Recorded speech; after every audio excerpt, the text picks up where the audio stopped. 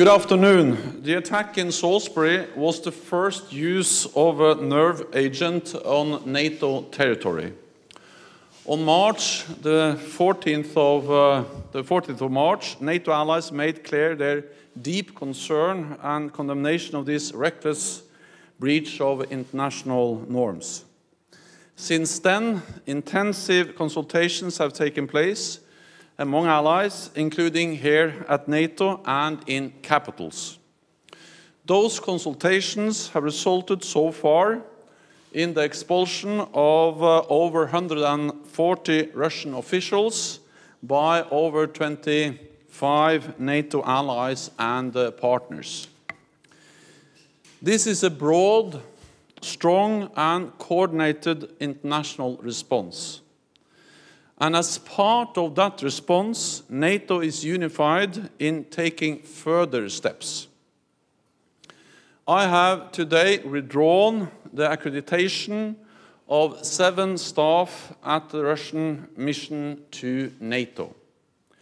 I will also deny the pending accreditation request for 3 others.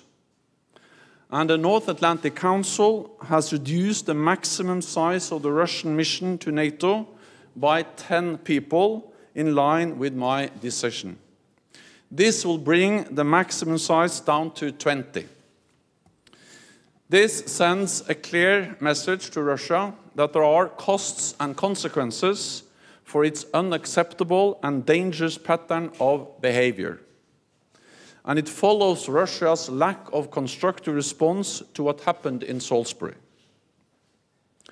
Our actions reflect the serious security concerns expressed by all allies and are part of the coordinated international effort to respond to Russia's behavior.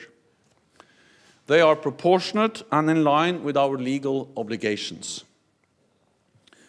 Today's decision does not change NATO's policy towards Russia.